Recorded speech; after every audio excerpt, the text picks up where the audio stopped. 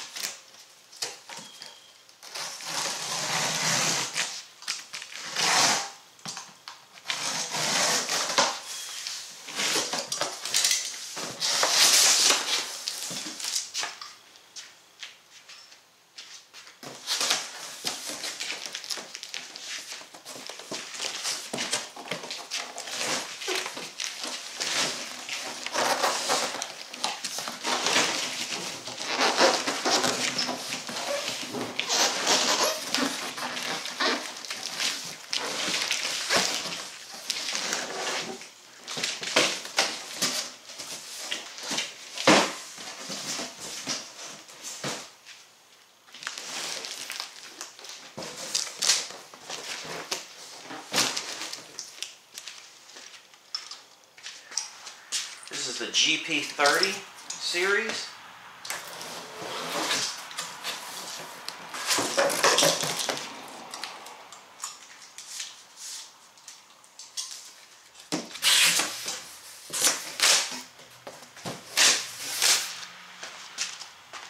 Let's take a look at what we got here. Okay, here we go. Thumb drive.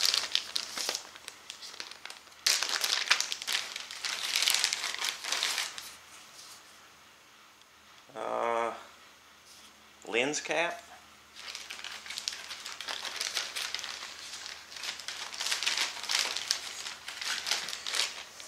Instructions.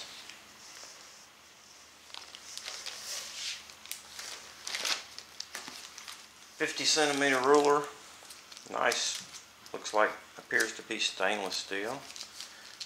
Looks like inch on one side and metric on the other.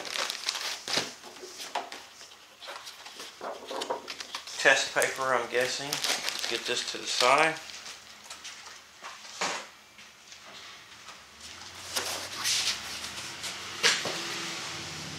Seems to be packed fairly well.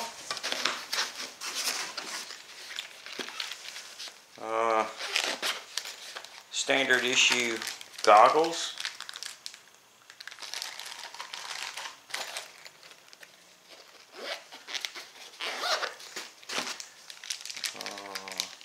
Some kind of handle. Power cable.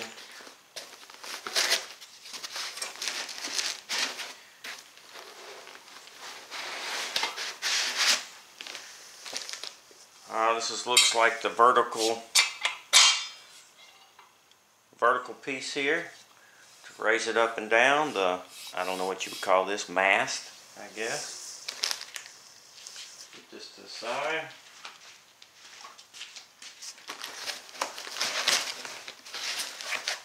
Okay. More foam. It's packed really well. Some thumb screws. Alright, let's get this foam out of there. Here's the base.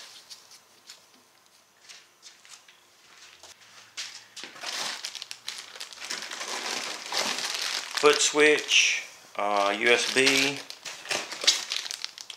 ground, looks like some Allen wrenches.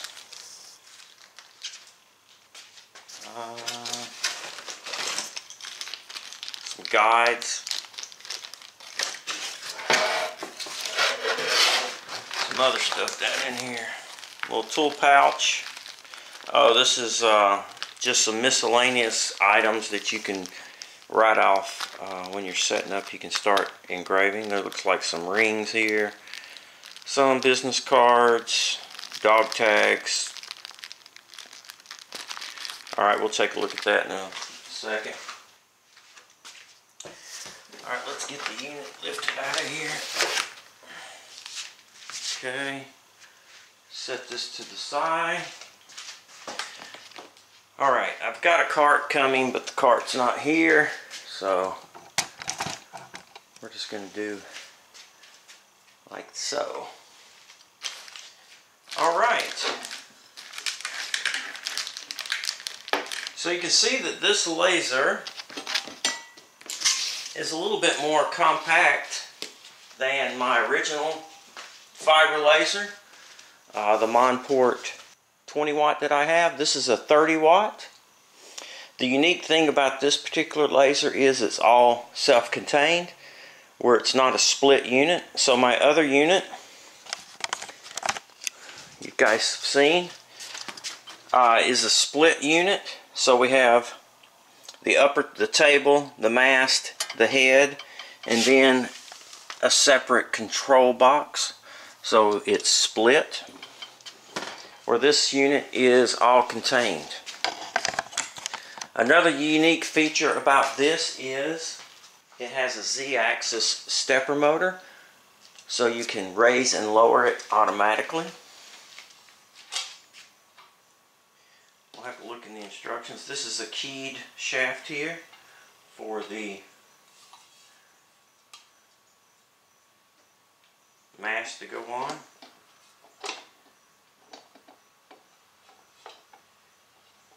There we go. We'll have to get that bolted down. E-stop here. Okay. Up, down, and power on. Whereas for the other laser, the split unit, it had 3 power buttons. So we had our main board, our scanner switch, and then our laser. This one just has the 1 power button. So when you turn it on, I'm assuming everything's going to be on. This unit is a little bit more compact. That'll be better. It looks like about 75,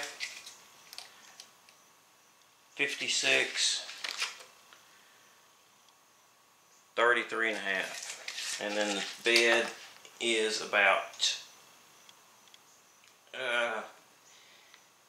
18 centimeters above.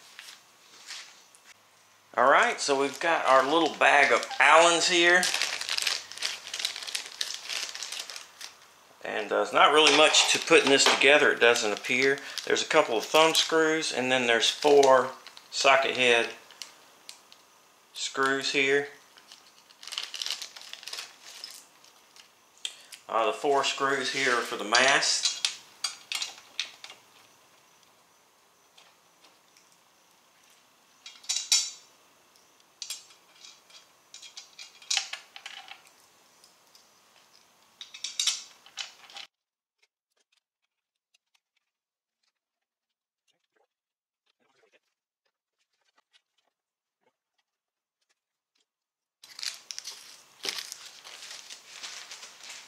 And then last we have our handle up here for the top.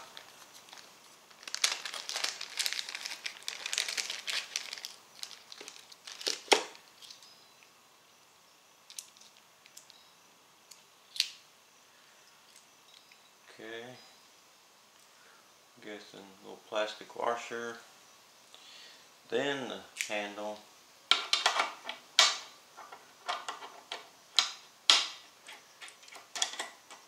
Then the washer, lock washer, or no, it's just a regular washer, and then the screw, and the Allen here. Feels pretty smooth. That's kind of nice. Alright, so let's take a look around, a kind of a walk around. So this is the manual crank. This unit, right off the bat, the first thing I notice is this unit is quite a bit more compact and smaller than my split unit. It does have the button on top here to get the center point. You can find the center point of your laser. Has that. The front here we have our e-stop, up, down, and main power.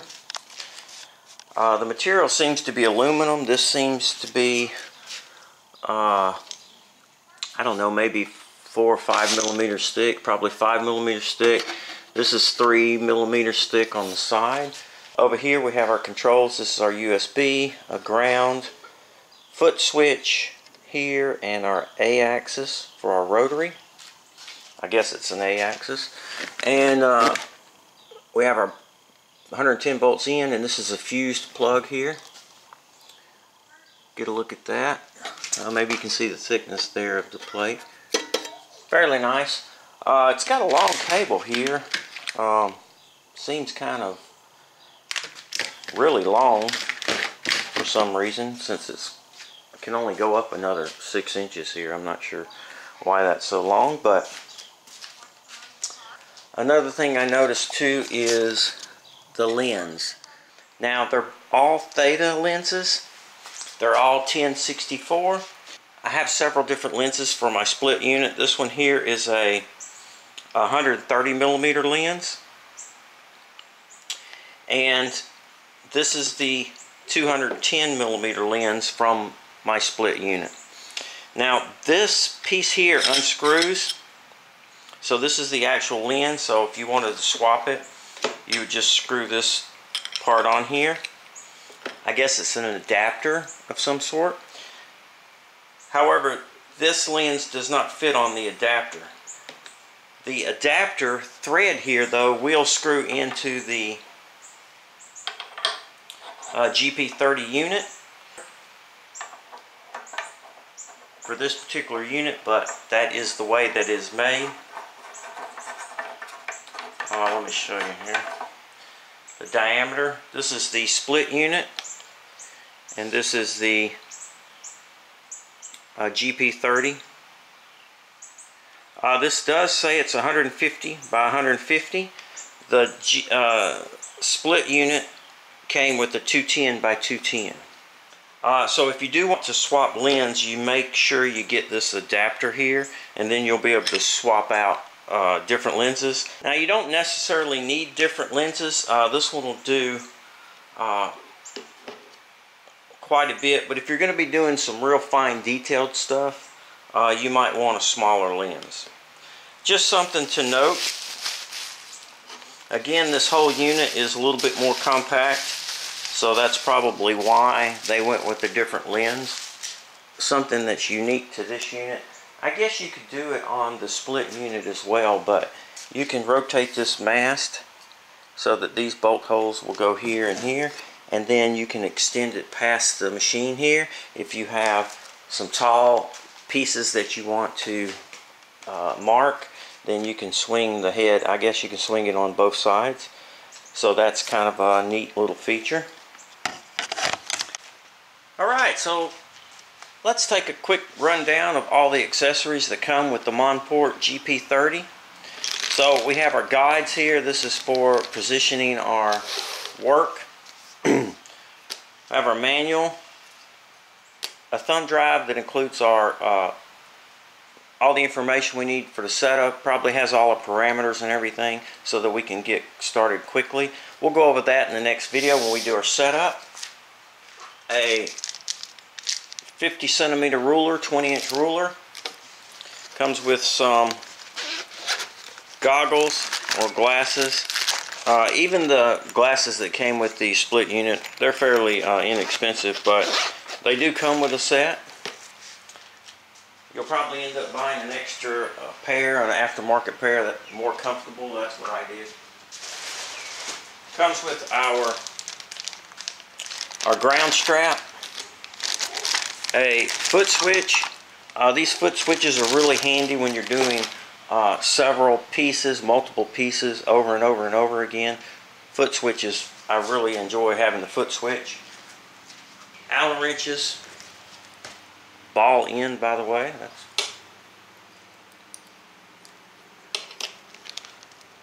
our power cable, our USB cable.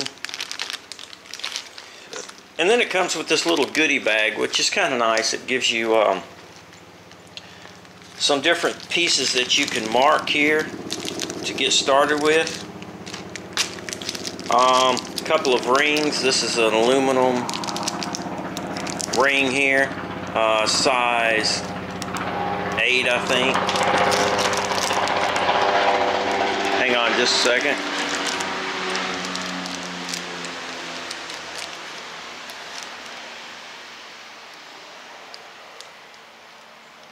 I think they're both size 8. There's 2 of those. A couple of these little heart tags. I'm guessing they feel metal. I'm not sure. It's anodized. I'm not sure what kind of metal it is. Cute little dog tags. Actual dog bone dog tags.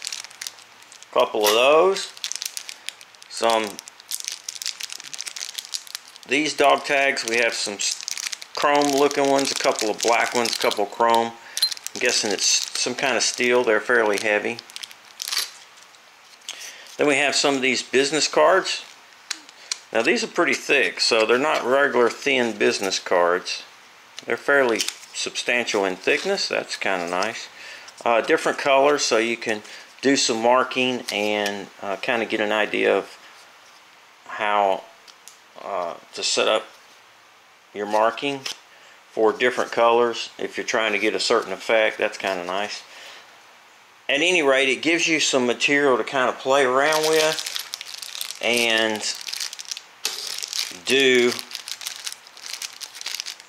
get you starting marking right away. So that's kind of cool. I'm not sure how you're going to mark these rings. You might be able to set these rings up and mark just a little bit without a rotary. We can play around with that. Overall, my first impression of this machine is it's a fairly nice machine. Having already purchased the split unit, this unit seems to be